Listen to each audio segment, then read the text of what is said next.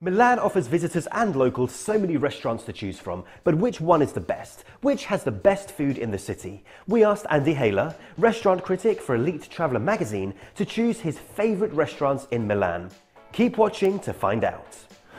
When you think about Milan, you think of style, and certainly this restaurant, Trussardi, is a very, very stylish restaurant. It's bang in the centre of Milan, with a lovely view from its first floor dining room. And the dish that I particularly remember there was a classical risotto Milanese. So it's made with calf sweetbreads. The risotto obviously cooked with a chicken stock and had absolutely glorious texture. So a really nice classical way to enjoy a meal in Milan. My next choice is Seta in the Mandarin Oriental Hotel. This incidentally has a beautiful courtyard if you're there in good weather. You can have a drink before dinner, and the cooking is actually pretty interesting as well. A dish that I really liked was a sea bass dish with salt cod brandard and a shiso sauce with a very pretty sort of squid ink tuile. So this is very much illustrative of the kind of technically clever but very enjoyable food that you get at Seta.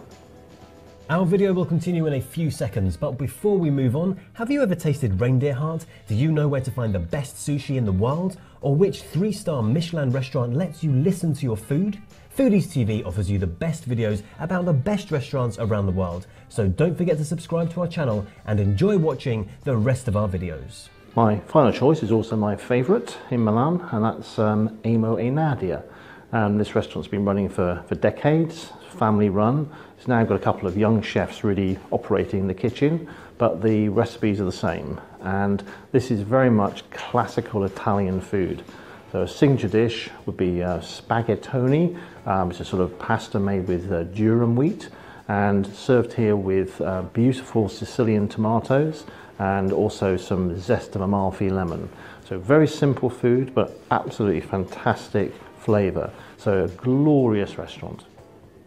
We've come to the end of Andy's best restaurants in Milan. If you enjoyed it, then make sure to check out the rest of his videos over on Foodies TV. There's videos about the best restaurants in America, Japan, France and lots of other places, as well as fascinating videos from the world of Michelin. So click to the next video and continue to enjoy Foodies TV.